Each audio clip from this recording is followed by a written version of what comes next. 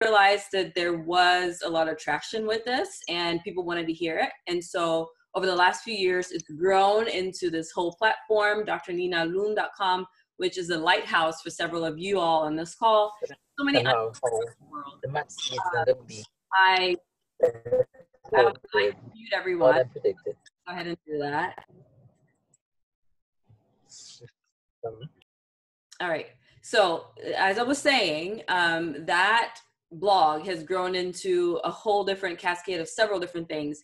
One of them being a coaching platform that I host called the imgroadmap.com. And of course, the blog has several resources, including the podcast called the IMG Roadmap Podcast. Now, that being said, when I applied into residency, I used the service. I did use Match a Resident as the service to filter programs that I was interested in. And that was in 2011, I believe. And the company has grown ever since then. And I've got to meet the founder, and I know him personally as a friend. And I feel like this is a service that helped me. And so whenever there's an opportunity to collaborate with them, I'm very willing to do that. That being said, I want you to meet the one of the key players, one of the key founding players in Match a Resident. I'll go ahead and allow him to introduce himself, because it's thanks to their generosity that we're able to host this. I really want to tell you, though, there will be a giveaway at the end of this Zoom call. We'll be giving you specifics as to how to enter.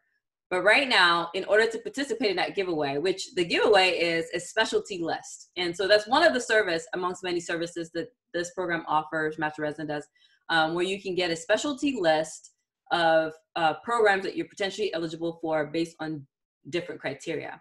So we'll be giving away one specialty list at the end of this live session. We'll give you the directions. You have to follow my page, drninaloom.com, and you have to follow Match a Resident. And then you'll have to enter your specialty of interest in that most recent post where where you have my picture with the book. You need to go on there and enter your specialty of interest. And you need to go on my page where I have the COVID-19 post collaboration with Match a Resident and enter your specialty of interest. If you follow these 3 steps, follow both pages, put in your specialty of interest on our most recent post, we will select one winner to get a free list from Match a Resident. So you have to participate in this if you want to win this free list. Like I said, it's a list that I used. I bought 2 specialties from Match a Resident when I was a student, and it helped me tremendously in filtering down programs that accepted visas and programs that didn't, and also helped me to filter down programs that were going to accept my scores and my specialty. Of course, I have a code for it, IMG Roadmap 15. You can get a discount if you use my code. So we'll put that code in the comments. Now, I'll go ahead and allow Zeph to introduce himself to us. Let's unmute him, ask to unmute. Thank you, and hello, everybody.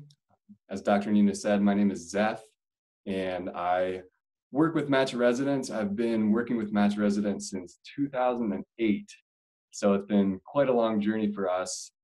And every year, like Dr. Nina mentioned, we've been growing and growing and trying to really provide the best support that we can for the IMG community, especially. And in this time, it's one of the most important times there is right now. And what we do basically is we provide customized residency lists for applicants based on their applicant profile when you compare it to the minimum requirements of programs. And like Dr. Nina said, we help with things like test scores, visa requirements, time since graduation, all the important cutoffs. And what makes us really powerful in this area is the fact that we contact all these programs directly each and every year by first emailing them, but then we actually have very extensive conversations with the program coordinators over the phone. And I just want to point out that this year is going to be especially interesting and vital to help answer all these questions that I'm sure everybody out there has right now, which is, you know, what do you need to see? What are your requirements? You know, are you going to make exceptions? And, you know, we're really looking forward to being able to help provide insight into these questions right now. But as we complete our update, you know, that's going to be so important and helpful. So, you know, if you give us a call, we provide free guidance and support, and I look forward to, you know, helping answer any questions I can right now. Thank you so much. The next person we have on is Sarah, and Sarah's helping us moderate in the comment section as well. So guys, let's get right into it. I have some questions that were sent in prior to the start of the call by so many of you who received the email. And I just wanted to go ahead and start with the questions that I have in my hand while we wait on you to send in more questions. So the first question that I have is regarding, of course, the biggest news in the world of USMLE, which is the fact that USMLE Step 2 CS has been postponed for 12 to 18 months. So someone asked this question of, what are your thoughts regarding US? This is from Nita_NARH to say, how does suspension of Step 2 CS affect IMG's getting ECFMG certification? So I actually had my ECFMG certificate somewhere because I wanted to really show it to you guys and say ECFMG certification has several requirements, but the key of the ECFMG certification process is to have proven that you have successfully completed USMLE Step 1, Step 2 CK, Step 2 CS prior to starting residency. So that has been the rule for since CS became a test, which was sometime in the 90s. And with the changes that have occurred recently due to unforeseen circumstances, and I want us to realize that we did not plan to be here. The changes with COVID-19 are universal. They're affecting more than just the USMLE process. So this is a new territory, and sometimes that requires grace and it requires patience to wait to see what will happen. But that being said, I think when you go on the ECFMG website, they speak to this point, and they clearly state that they are working to advocate to determine how they can either relieve or create alternatives to the USMLE Step 2 remaining a requirement for certification. Because of course, if Step 2 is a requirement for certification, and certification is a requirement to be able to participate in the NRMP match, then that means, as it stands now, we may not be able to get certified. But seeing as this is a universal change, I anticipate that the ECFMG, as they have mentioned on ecfmg.org, you can go on there and read it for yourself, that they are working actively to create an alternative pathway, an alternative situation that still allows them to certify credible IMGs. So that is my answer to that. And you can visit ecfmg.org, go to announcements, and they have a post from May 26th that details the 3 things that they are working actively on as far as advocating. So I anticipate that IMGs will not be discriminated against because of the changes with the regulations as far as suspending or postponing CS at this time. Could I just add one more thing to that, Dr. Yes. Nina? Yeah, so she's exactly right in terms of what the ECFMG has said. And I just want to put out there that I contacted the ECFMG over the phone too to try to get more information and confirmation as to this information. And the person on the phone at least said that they're very hopeful that they're going to be able to create an alternative pathway soon. So, based on their input, and if they're being totally forthcoming and transparent, they sound like they're very positive and hopeful for that outcome. I asked if they expect IMGs to be able to get ECFMG certified for the 2021 match cycle, and they said yes. So that's coming straight from the ECFMG. Now, hopefully, they're able to follow through on that and provide these options or these alternatives. Right. I agree with that. And I think that one of the best places I think a lot of times IMGs, we don't realize that we can reach out to the ECFMG. info@ecfmg.org gets you answers. I can't count the number of times I emailed them when I was going through this process, especially with the J1 visa process. I would always email them, and they're good about responding. So remember that the ECFMG is on your side. They're not against you. they are working for you to get you into the US system just as much as you want it. So that should be your point of focus, and who you run to for information is the ECFMG. All right, so we have a question in the comment, and it says, due to the halt in travels, we were unable to get US clinical experience this year.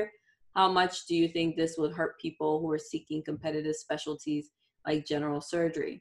So of course, my perspective would be that general surgery is not a virtual experience, right? Like you have to, a portion of it could be virtual, like a follow-up visit in the clinic, but the actual learning, which is on an OR table, happens in the operating room. So I understand that not being able to gather the US clinical experience in an operating room is very frustrating, because how else do you prove that without being present? But I really just want to say this, that what is happening to us as IMGs is happening to everyone. So don't feel like because there is a halt in US clinical experiences that it's only affecting you. Remember that the surgeons who would have been your preceptor were not able to do any kind of procedures unless they were elective for the last 6 weeks. And just very recently are they opening up operating rooms to general cases again, including urgent and elective cases. So that being said, the powers that be are well aware of the limitations that you have now. But that doesn't mean you don't do anything. That doesn't mean you can't still be working on your research publication or your poster presentation from the rotation that you had prior to COVID. You could still work on those other aspects of your application, like research and presentations and posters and publication. Those things still make you equally competitive, and you don't need to be in the operating room to do that. So I want you to consider amplifying your application packet using other resources. I just have one thing to add to that, which is, US clinical experience is a requirement sometimes for programs. And that's one of the things that we're going to be able to determine when we do our update for the criteria. But the 5 most important things that program directors typically look at in an application are your STEP score for step 1. Your letters of recommendation are extremely important. Your MSPE, your CK score, and your personal statement.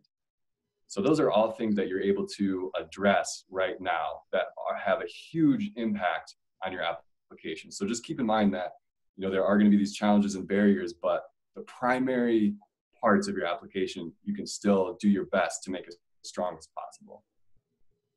Very correct. I agree with that. I think sometimes it's easy to focus on one thing and forget that there are 5 other things that are good and good enough. There are IMGs that have matched without US clinical experience. We know that for a fact. So not having US clinical experience that's beyond your control is not going to automatically kick you out the boat of being invited for interview. So we have some more questions. We have one that says, regarding the match a resident list and USMLE scores, the programs that appear on my customized list are those programs who accepted IMGs with my board scores? Or is this just that they indicated those minimal scores on the program's pages?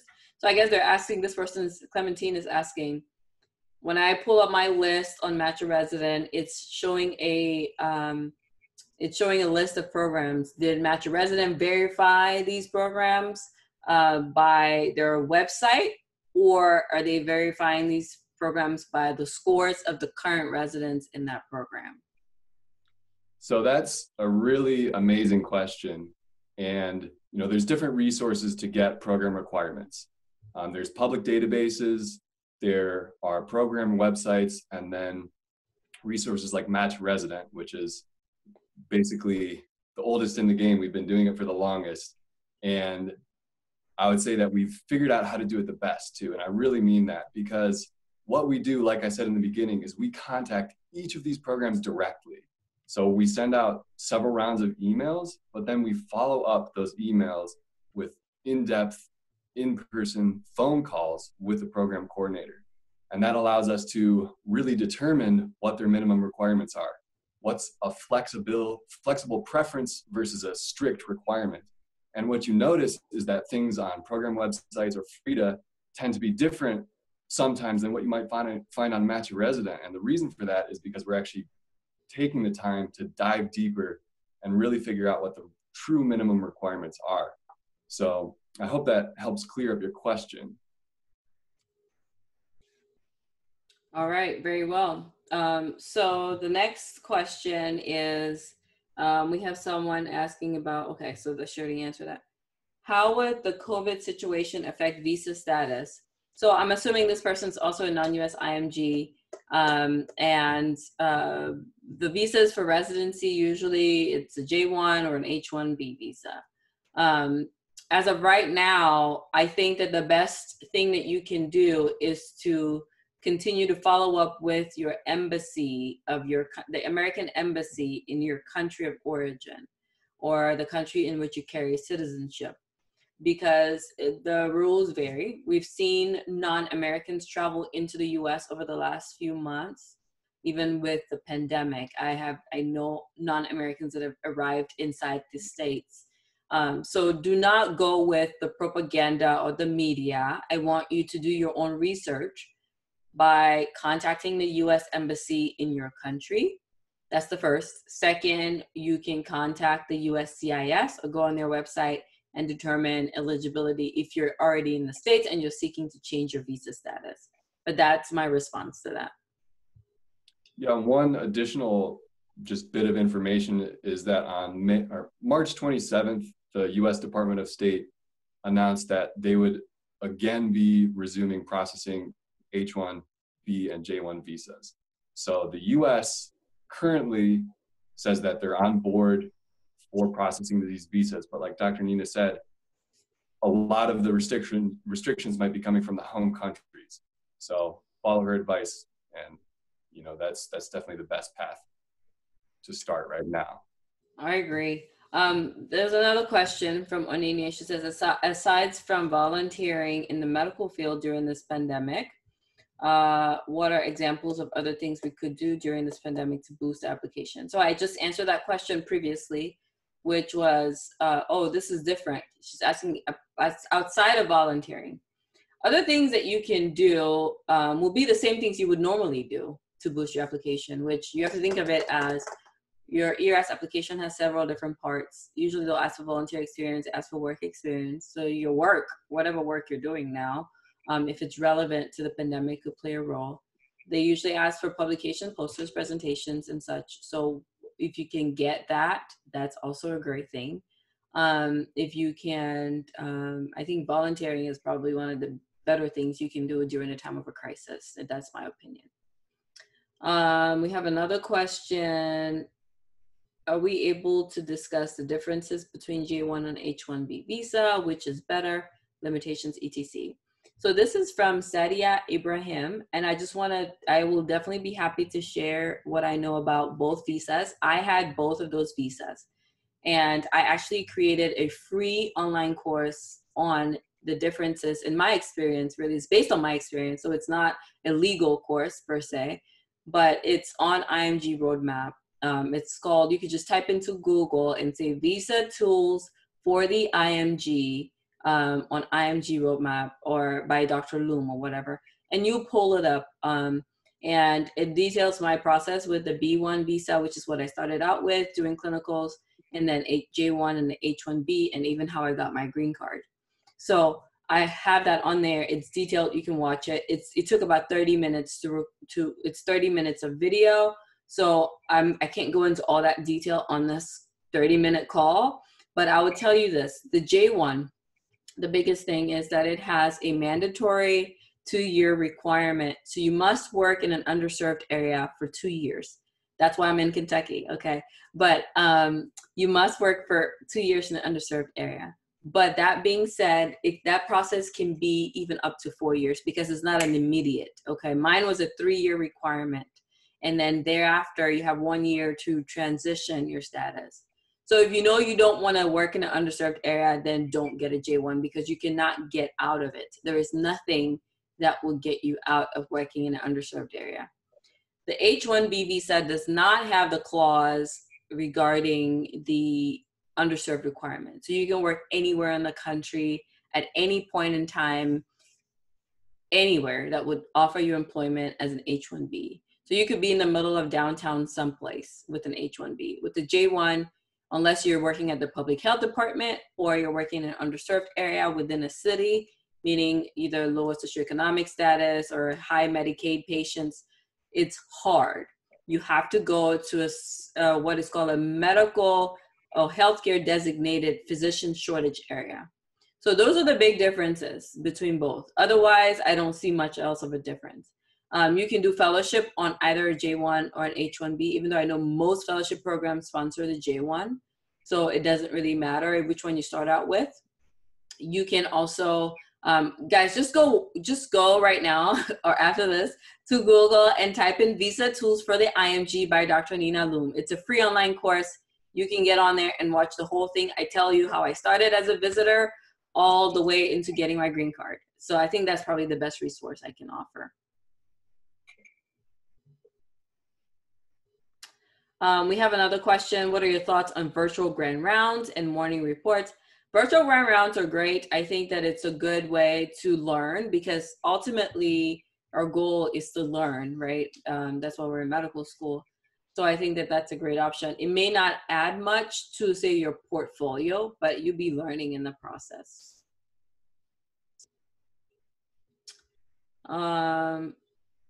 Oh yeah, so Clementine dropped the link to the course in the chat box. So it's imgroadmap.com/p, how I handled visa issues. So yeah, that's on there. Let's see if we have any more questions. There's none on the Zoom call, so I'm gonna go ahead and look on Instagram for another question.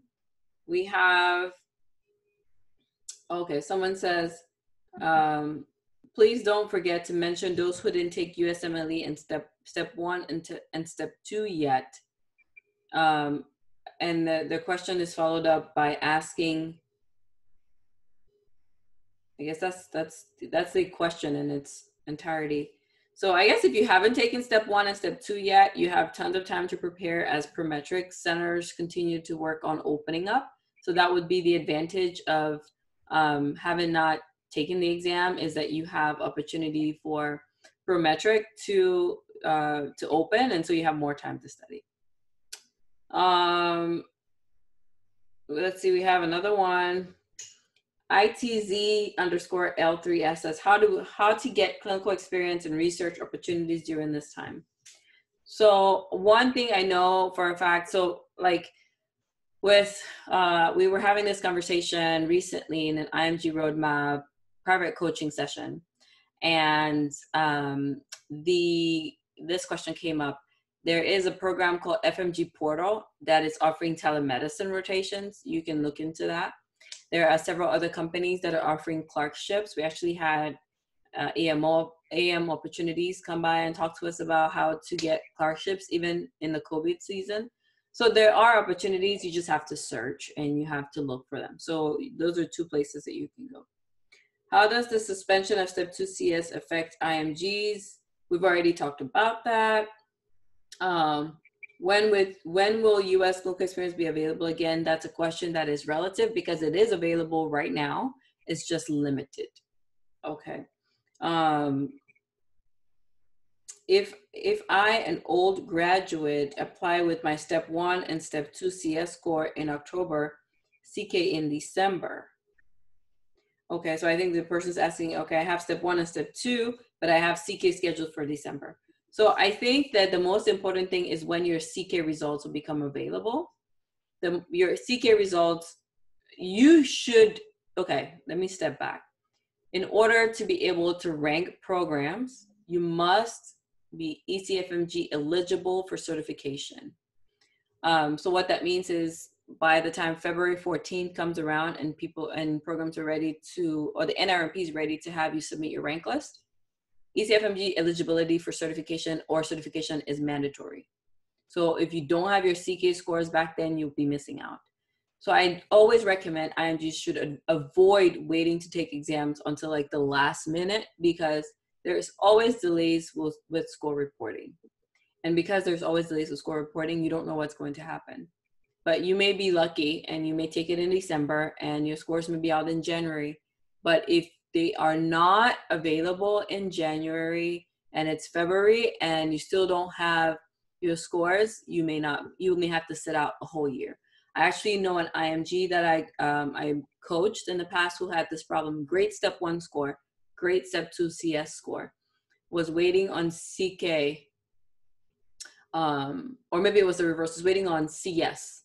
And I don't remember, but he was missing 1 score to become ECFMG certified. And the deadline came through and he could not participate in NRMP. And he did reach out to NRMP and reached out to the different societies to figure out if there was any exceptions. But you have to either be, even if you don't have your score in your hand, if the ECFMG has notation of the fact that you have passed it, you have to be eligible. I'm sorry, even if you don't have your certificate in your hand, but you've passed all 3, that means you're eligible and it's just a matter of your certificate coming in the mail. You will be fine to go ahead and do the match. But if you don't have the score, then you're gonna run into trouble for that because you wouldn't be able to participate in the match. Anything you wanna add, Jeff? I think you pretty much covered a lot of the most pertinent bits about that. It's a tough question because it really, really helps to have a complete application. Something that Match Resident does provide is whether or not programs require the CS at the time of applying. We don't have that same requirement for the CK. So, if you're going to be applying in December or apply and then have the CK in December, one additional thing I could add would just, try to follow up, at least send programs an email perhaps, letting them know that your application is now complete. It's not guaranteed to necessarily help, but when you're applying, when you're finishing your application late, every little bit helps. So I guess that's one piece of advice to hold on to for that question. I agree with that. A lot of information you can get directly from programs. That is the truth. Like I said, I know another IMG actually that I also coached last year who failed CS while after she submitted her ERAS application and had to retake it, but she had several months because ERAS was submitted in September. So she had up until December. She retook the exam. And so now was waiting on her repeat results. Now, when she did that, she contacted the programs because she had interviewed. She had about 6 or 7 interviews. And this was without a CS score. Okay, so she got invited for interview without CS scores. I'm just kind of throwing that out there. So you could still get invited without a CS score, especially if it's the rule. So she eventually received her CS score at the very last minute before rank list was due for submission, and she received the pass. But in the process of waiting for that, she emailed the programs that she had interviewed at already and told them, hey, I have this problem. I failed CS. I've interviewed at your hospital in September and October and November. I'm waiting for my repeat scores. I really intend to match into your program. And some programs were very honest with her and told her, when you get your score, notify us just so we know, and so that they know to also rank you if they wanted to rank you. And she ended up matching. So just the key point for you, don't wait until that, because she was very stressed. So you can avoid yourself that stress by planning ahead.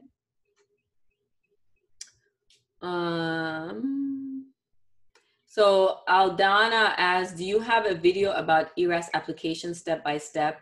I actually do, but I have that on imgroadmap.com.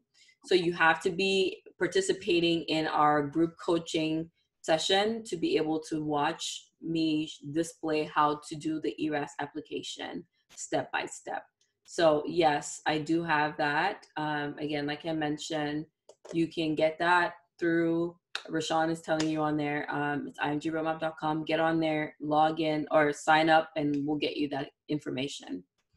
What is your opinion on postdoc research fellowships for competitive specialties?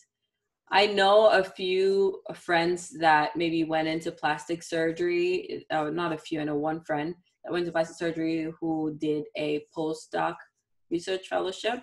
So I know that it helped him.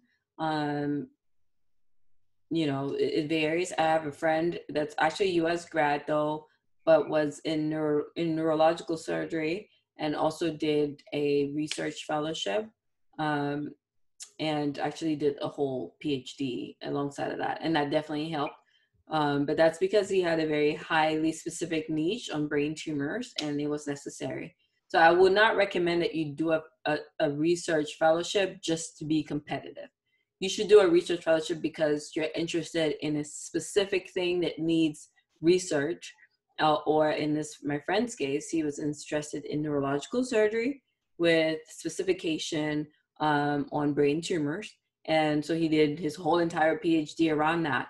So it would be a waste of your time and money to pursue something like that if it's not really what you want to do, because that's not the only thing that can make you competitive or make you match.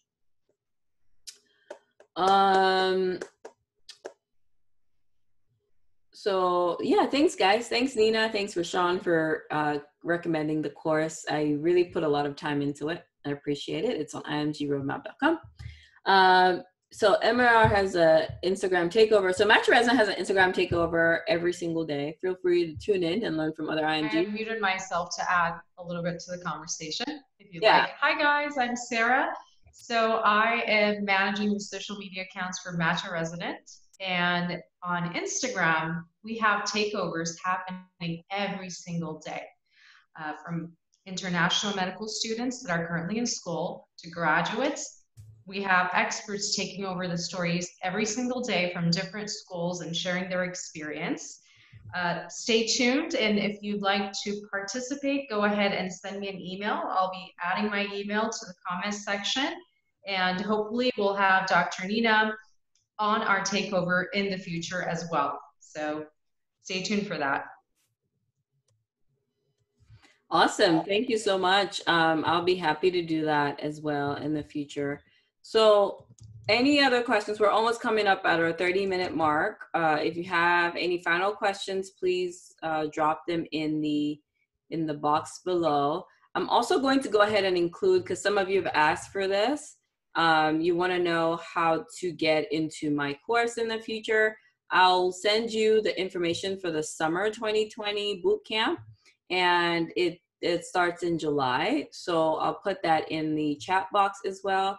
It's aceyourclinicals.com. So just go on there and sign up, and I'll keep you informed on any questions that you have. You can email me with any questions that you have regarding that.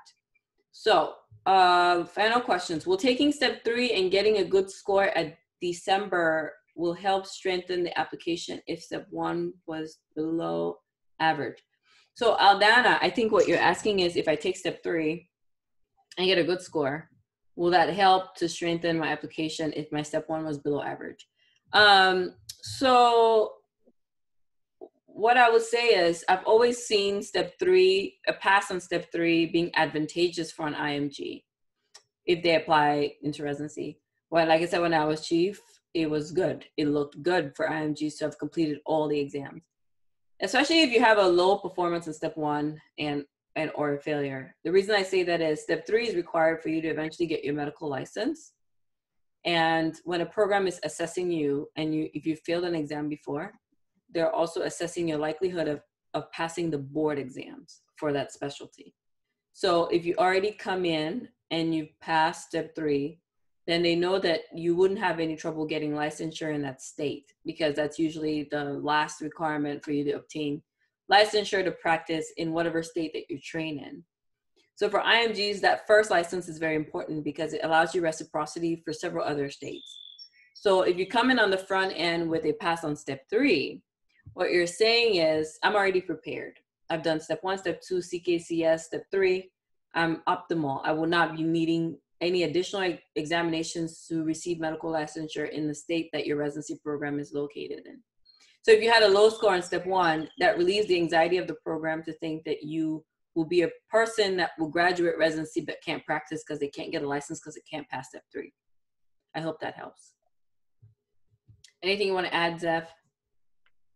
Yeah, the most important thing, in addition to all these great points that Dr. Nina just brought up, is don't take step 3 unless you're sure you can pass. And the reason being is if you're taking step 3, especially to make up for a low score or failure, and you fail step 3, it's not going to help your application. So just remember that. Take it if you feel 100% confident that you're going to perform well on it. Absolutely. Because then a failure is not going to make you look any better. But it's also important to remember that step 3 is not a requirement to get into residency. A requirement to get into residency, step 1, actually for US grads, a lot of them is just step 1, step 2, and your ECFMG certification. But in a process of overcompensating, IMGs have decided to start taking step 3. And then it's made it even more competitive because then you have 10 IMGs applying to this program, hypothetically, it's probably 100. You have 100 IMGs applying to one program. 9 of them have step 3 and 1 doesn't. If you are the program director, what are you going to go for? I mean, think of it. So I think I know it's not a requirement for a fact. It isn't. But if you excel on it, then it could be a bonus. But if you're not ready, don't forcefully take it and fail, because then you've just created a whole quagmire of things for you. So last question, do you think due to COVID-19, more programs will conduct virtual interviews? Yes, I think so. If so, how do you think this will impact IMGs as they won't have a chance to shine as they would at an in-person interview? You can shine on a virtual interview. You can shine on a virtual interview. Jobs have been doing virtual interviews for years. You can shine on a virtual interview. Like I can't emphasize it anymore. So if you look at the screen, those of you on Zoom, I'm wearing a t-shirt right now. I would never show up to a virtual interview in a t-shirt. Sarah is wearing a suit and she has her hair pulled back and she's sitting upright, she's sitting up straight. Zeph has a suit on. If I'm a program director and I'm interviewing 10 people today and I see Zeph's posture and I see Sarah's posture and I see my posture and all this craziness going on behind here in my study, Sarah and Zeph are going to shine out. Because their posture, they're wearing a suit and a tie, by virtue of their appearance alone, they're shining. Because the program director is going to be like, this girl, she's over here with this earrings. It's so busy. She's like has a hair tie on her hand. It's just informal, right? But then you turn around and you interview the next doctor that looks like Zeph in a suit, posture's right, talking straight in the camera. You can shine on an interview. Now, that's the first part, appearances. Then the second part is what you say in response to the questions posed of you. You can tell when someone's anxious on camera, just as well as you can tell when they're anxious in person. You can also tell when someone does not know the answer to a question on camera, as well as you can tell when you talk to them in person. So whether the interview is virtual or in person, you can still stand out. And the first step is debunking that myth that you cannot stand out because it's a virtual interview. Because I do foresee that there may be room for virtual interviews. Another thing to remember, when people don't match and they have to go through the scramble, guess what they do? A lot of them, if not all, are virtual interviews. So don't feel like you can't shine because it's a virtual interview. That's a lie. You can, and you can still bring your best foot forward as an IMG, even on a virtual interview. I actually have an interview coaching program, and I know Match Your Resident also has one. So those are resources for you that you can investigate if you need help with that. So we're almost to the end of the Zoom call. The giveaway is going on right now. We're going to give away one specialty list. Thank you so much to Match Your Resident. Thank you to Sarah, and thank you to Zeph for coming on and sponsoring this giveaway and sponsoring this whole entire conversation. I'd like to stay in contact with every one of you if you want to. You can find me at drninaloom.com.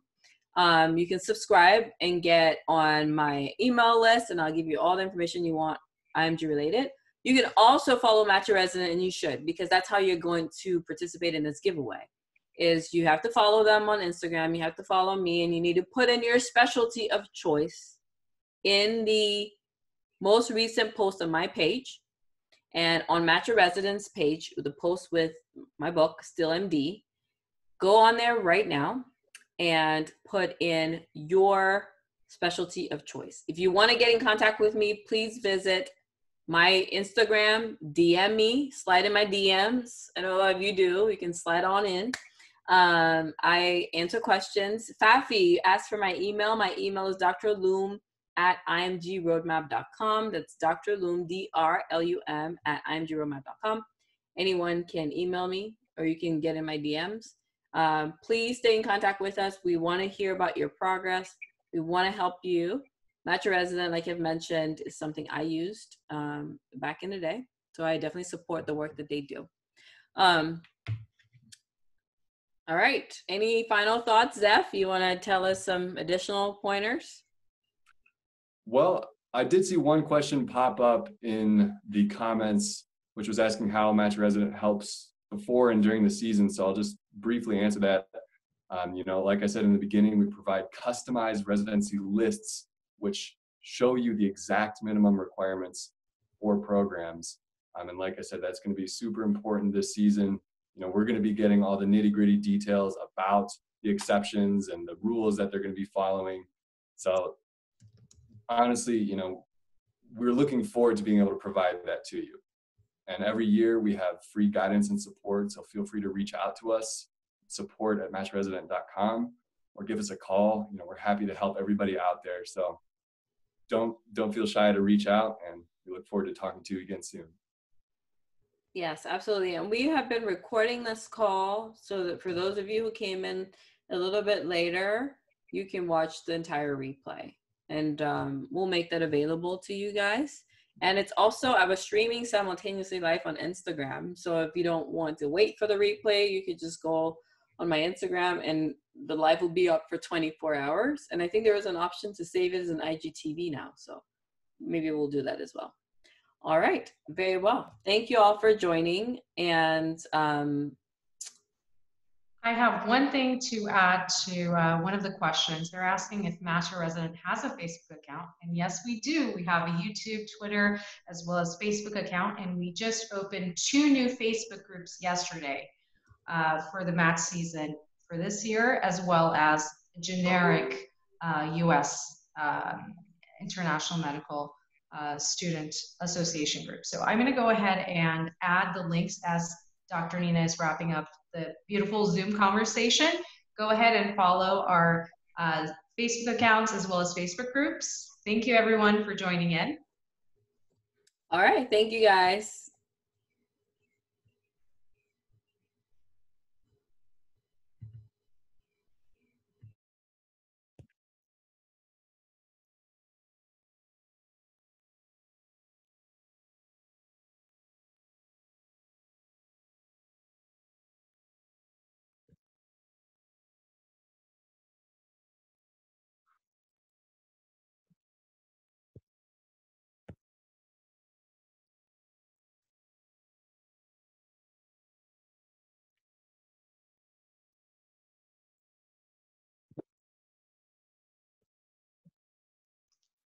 So the links to our Facebook groups as well as our Facebook page is in the chat box, along with our email, support@matcharesident.com, Dr. Nina's Instagram handle, as well as her direct link to her book, because we got a lot of questions on her book.